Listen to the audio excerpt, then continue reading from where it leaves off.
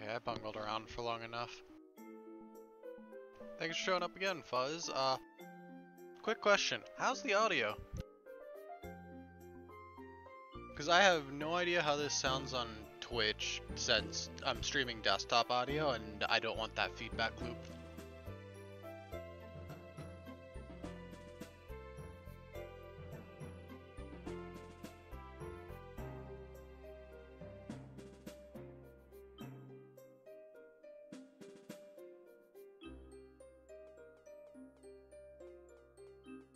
You know what, while I wait for an answer on that, I'm gonna go heal because I forgot to.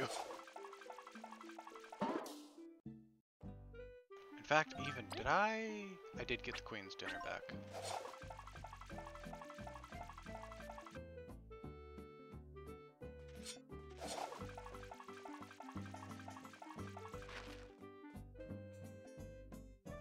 The little trophy up there and the nail here. Oh god, there we go. All of our little trophies! Our house is a home.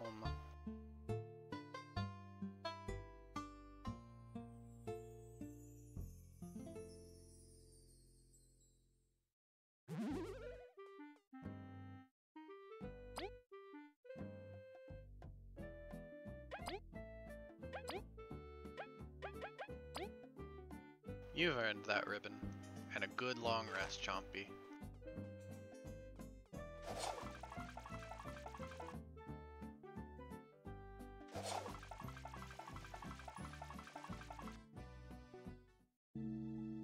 Be like, how's the audio, Fuzz?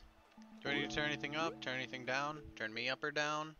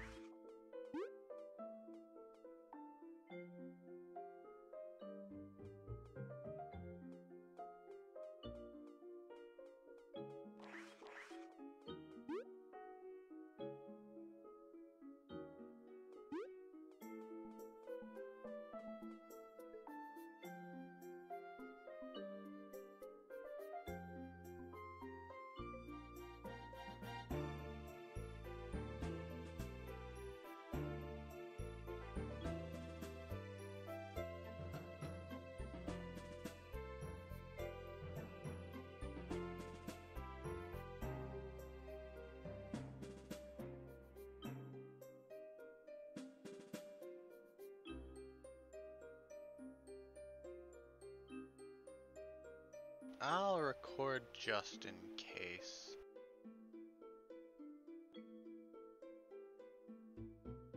Because I know my recording audio should be fine, and I can always just upload it later.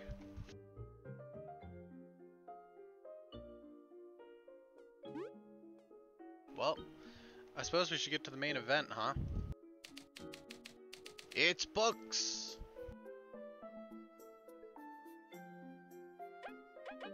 Got a whole 20 books and I've got a whole thing of water to go through. From our lifespan to the day of reckoning. Fingers crossed I can be heard. Let's go. Before the day of awakening, they say we used to live very little, only a few days or moons. And most of that time we were helpless larvae. Marriage marked the end of life. It's inconceivable nowadays. For one, we don't even remember being larvae. Truly, becoming an adult is like being born, and then we get to enjoy this beautiful land for many years.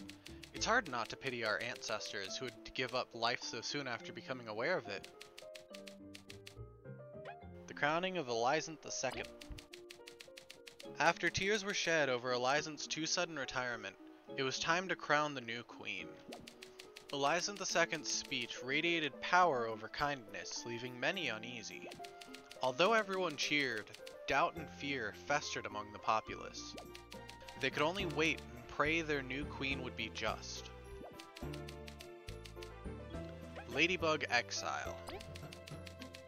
It had been just one moon after Queen Elizant II took the throne. Farmer ants kept reporting the disappearance of many aphid eggs. After a thorough investigation, a band of 17 ladybugs were found to be the culprits. Yes, 17!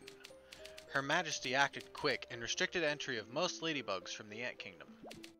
As of the time this book was written, many special permits are required for them to visit. The move was seen as very controversial and has been the Queen's most criticized decision. It remains to be seen how our generations will handle the shifts caused by this event. Lesser bugs. After the Day of Awakening, many bugs changed form. We evolved to be able to live as we do now. But not all bugs evolved. Some remained untouched by the Awakening. We call them lesser bugs. Spiders, midges, weevils, and some others did not gain sentience. They remained unchanged. The causes for that are still being researched, but unless another Day of Awakening happens, it will be difficult to study the changes. However, it's been concluded lesser bugs have become more ferocious and will attack bugs that come near them. The Everlasting Sapling.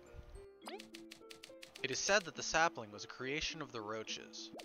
The legends of the saplings have brought the first settlers to Bagaria, bringing upon the creation of the Ant Kingdom.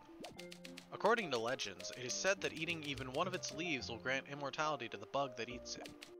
Our only clue to its whereabouts are artifacts mentioned in ancient texts. They say one resides in Snakemouth Den, but its dangers have proven too much to conquer.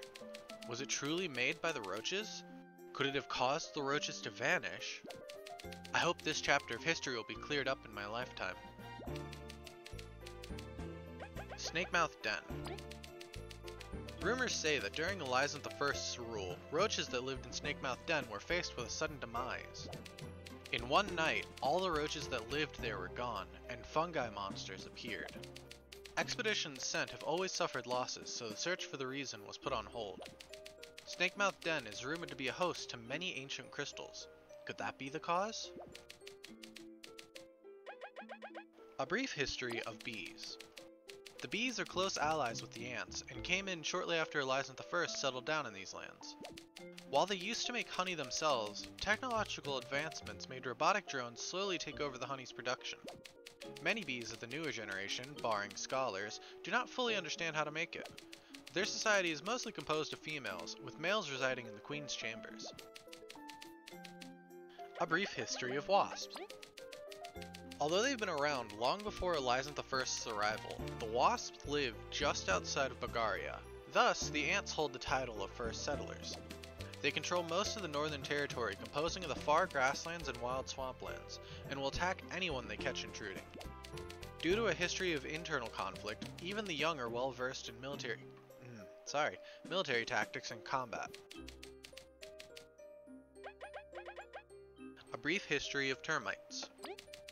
The termites, like the wasps, lived in these lands before Elizabeth I, and like them, lived just outside of Bagaria. An isolationist society, they say the termites were close allies of the roaches and as such possess advanced technology within their dome.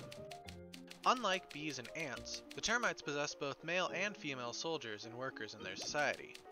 They are also very good builders and know how to use clay well.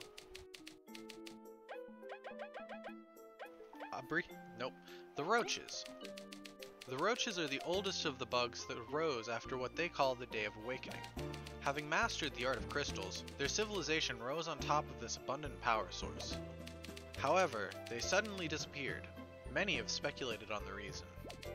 Popular sentiment is that some sort of civil war must have led their civilization to crumble.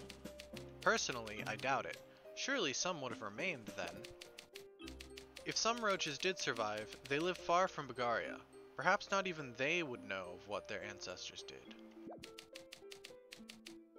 Is this faster? No, not even close. The lost art of flight. History tells of insects soaring in the sky, covering great distances. Nowadays, only the bees, wasps, and a few lesser species seem to retain that privilege.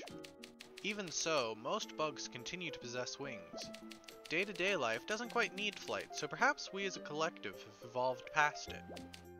Could it be that one day bees will not flap their wings any longer?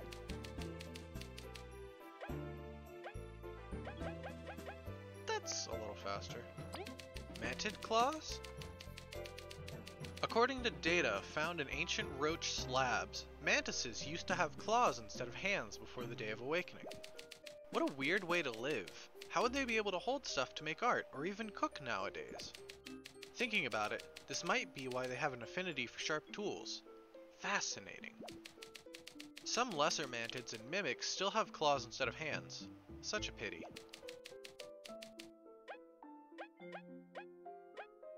The ancient crystals.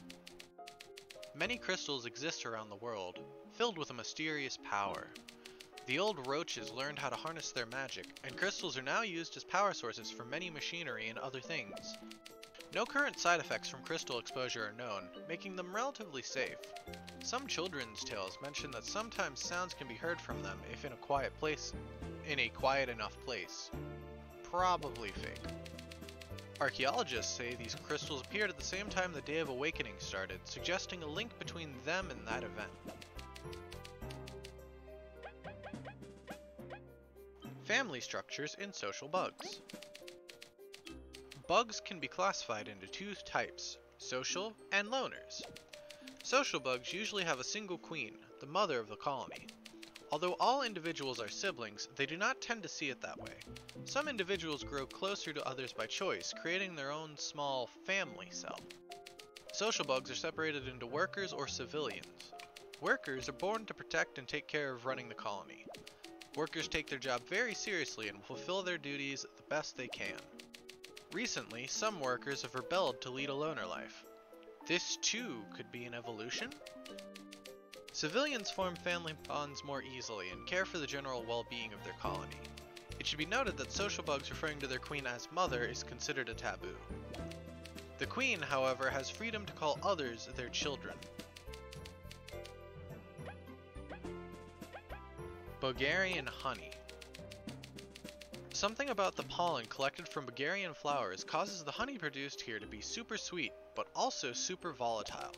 If the honey is mixed too thick or heated up too much, it becomes alive and turns into a being called an Obama honey. Scientists are still trying to figure out what causes the honey to turn into these beasts.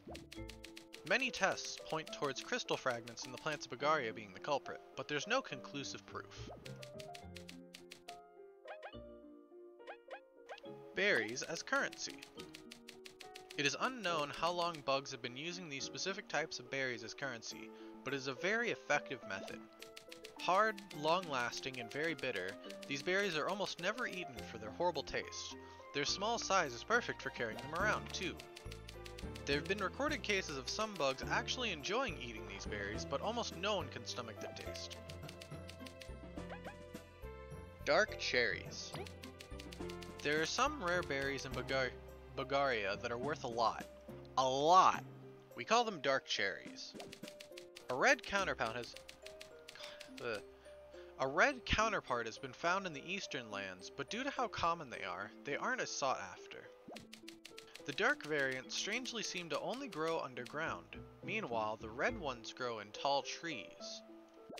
In any case, some bugs have a keen sense of smell for dark cherries. They're hard to find them so that they may be sold to collectors. The Era of Deceit. After the Day of Awakening, not all bugs stood equal in society. Many ants, bees, wasps, and others failed to evolve with the rest. Many long disputes and frustration occurred because of this. Thankfully, with the passing of time, all bugs experienced the awakening.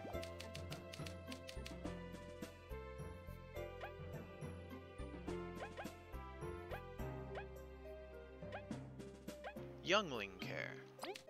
Since the Day of Awakening, we mature faster, but our infant stage is still critical. There can be events where the caterpillar or grub stages get interrupted, causing unforeseen consequences. If one is not careful, the youngling can turn into a dangerous lesser bug. Nurseries must be protected and treasured at all costs so that our future generations don't suffer such a fate.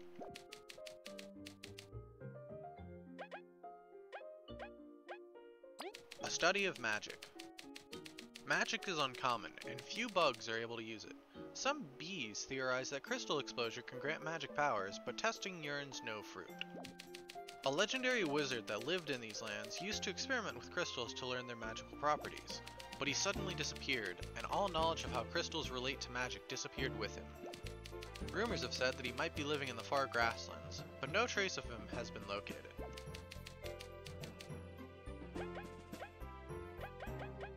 The Mother Crystal.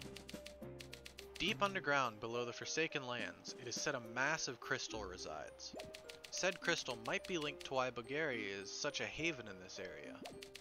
The ancient Roach texts suggest it fell from the heavens during the Day of Awakening, piercing the earth. They said the crystal's aura protects Bulgaria from the outside world's great perils. Some say that it is tied to goddess Venus, the local deity of the Golden Settlement. Although, personally, I would prefer not to speculate using local folklore. Further study is necessary, but the termites prohibit anyone from digging under the Forsaken Lands. Until relations between the kingdoms improve, reaching the crystal is currently impossible. The Deadlands.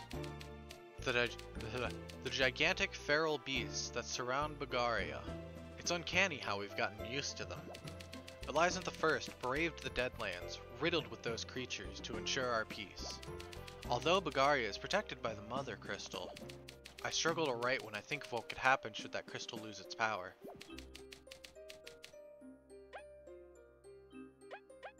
The Northern Kingdom.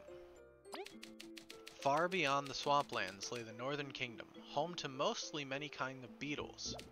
They are very traditionalist and hold honor above all else. However, many travel to Bulgaria to escape the Deadlanders' attacks. The trip to Bulgaria is hard enough, but the north houses the swamps filled with more dangerous creatures. To avoid the wasps' hostility, most take the long route around their kingdom. It's the most insane of trips. Truly, the lives of the Northerners aren't easy. The Eastern Lands. To the far east of Bulgaria lay the Deadlands we fear so much. Monsters everywhere and a feeling of utter dread. Who knows how, but I braved through the odds. Eventually, I reached the Eastern Kingdom. It is so different compared to Bulgaria. It has many exotic fruits and materials that cannot be found in our kingdom. Many of its denizens live in a very closed community that shuns outsiders. The only exception to this seems to be a rare species of bug that resembles fruits. Although friendly, other eastern bugs appear to stay clear of them. Is their smell too sweet? If I don't make it back to Bulgaria, I'm glad I got to meet them.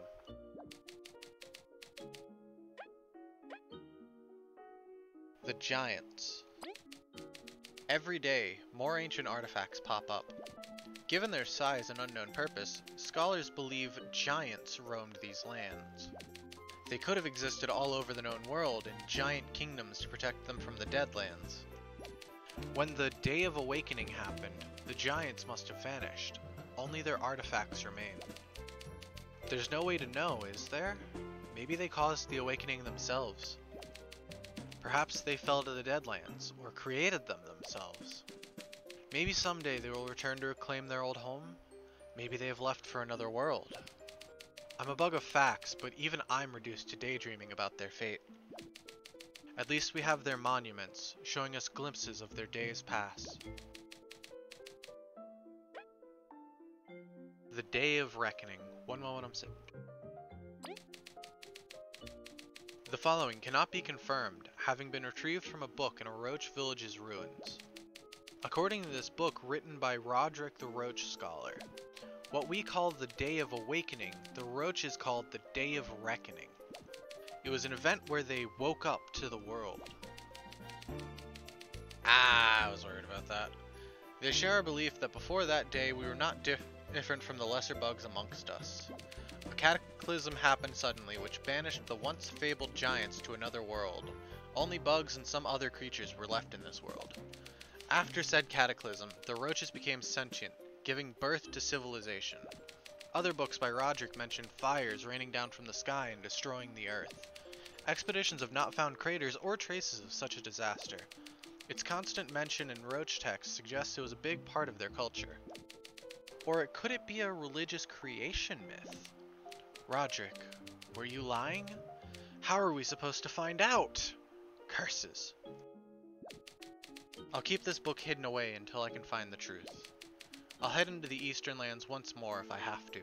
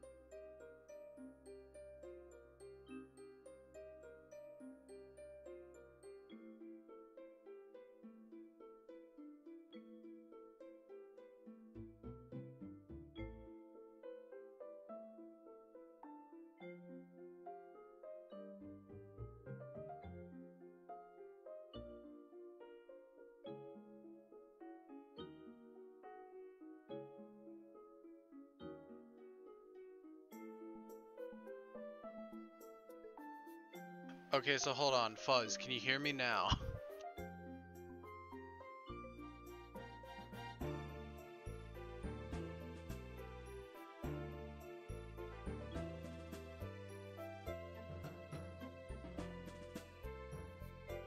God, please say yes.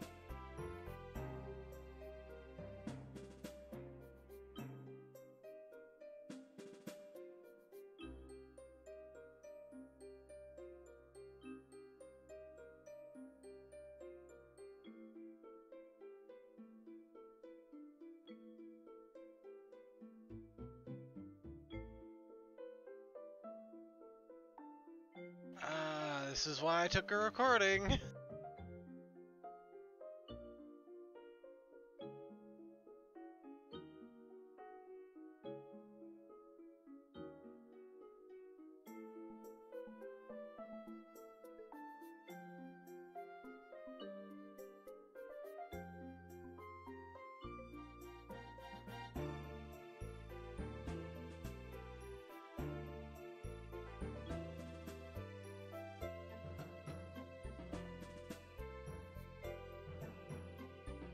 I don't like how quiet that is.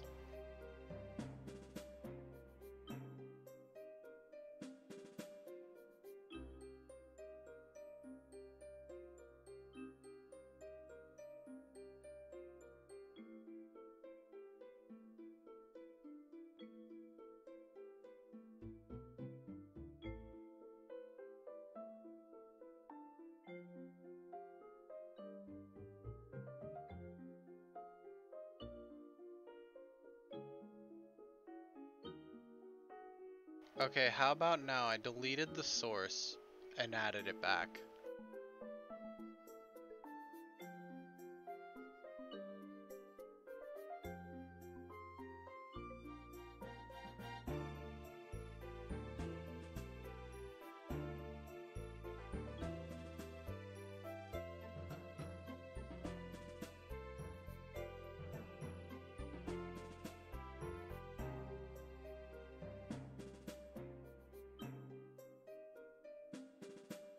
Well, I guess I'll watch the VOD back over and see if I can be heard.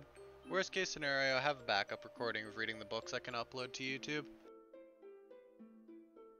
Which I suppose I'll stop here. Thank you, YouTube, for being here. And see you next week also.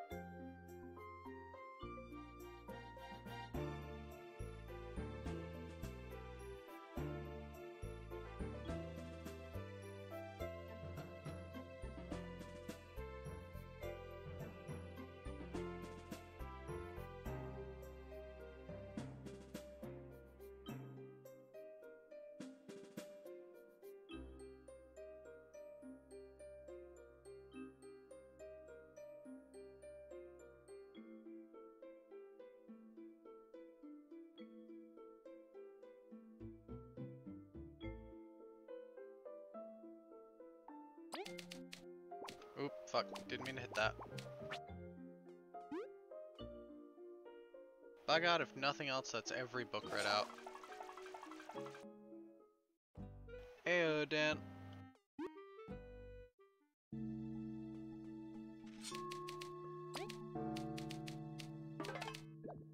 Call that the final save.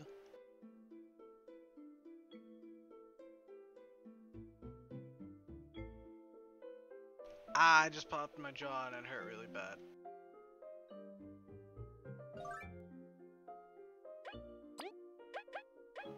I've got one last thing that I want to show off as like a cool extra thing, because throughout the game I got told some codes that I can put in, and I want to show those, or like how to add them, where to add them.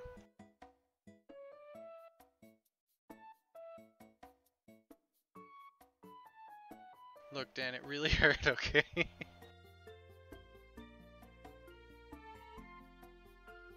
So let's move this right here.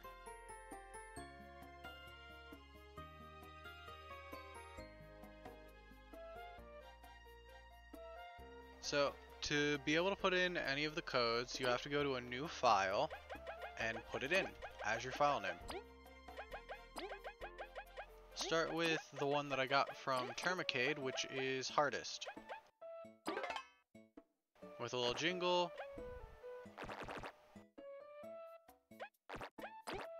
Shit, how do I leave? I don't think it'll let me leave. Whoops. Well, let's keep adding codes. One that I didn't get is...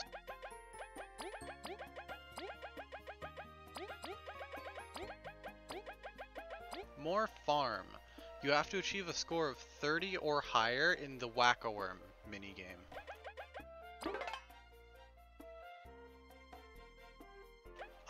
The next one is...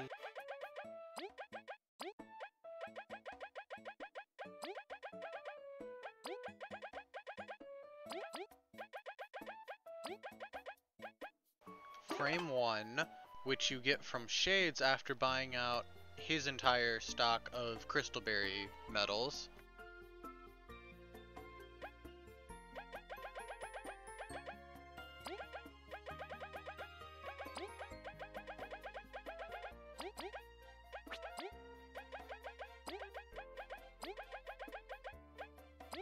The next one is Mystery, which you get after buying out the normal metal shop and talking to a bug next to the shopkeep. Something I never did, but can do. And then the last one that I got, I think, the last one I had access to showing is Ruigi.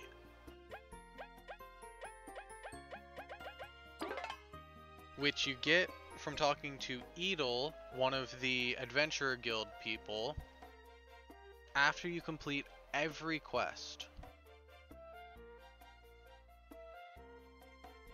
On to the two that I definitely did not get. One just isn't given, the other I guess I could have done today, but no.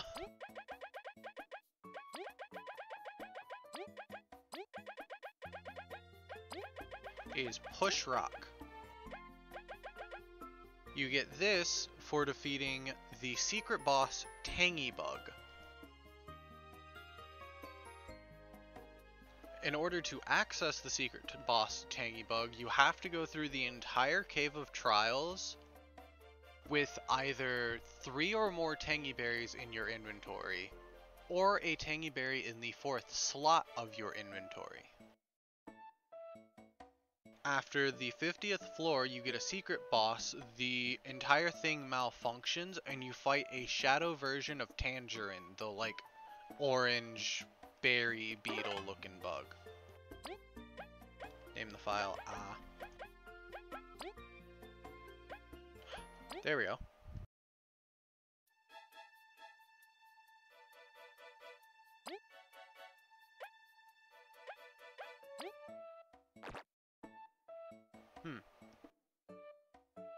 Maybe I had to start it?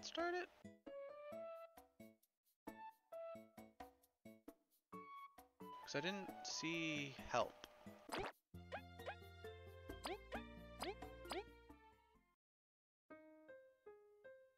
Oh god. Well, I'm stuck in this now.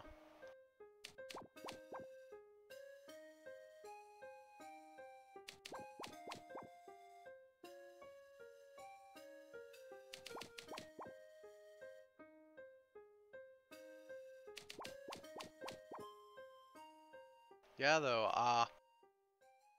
that's everything I've got for Bug Fables.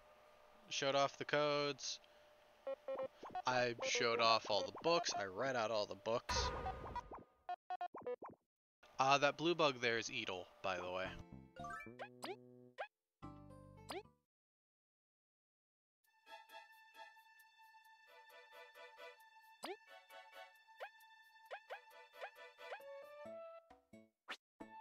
I don't know.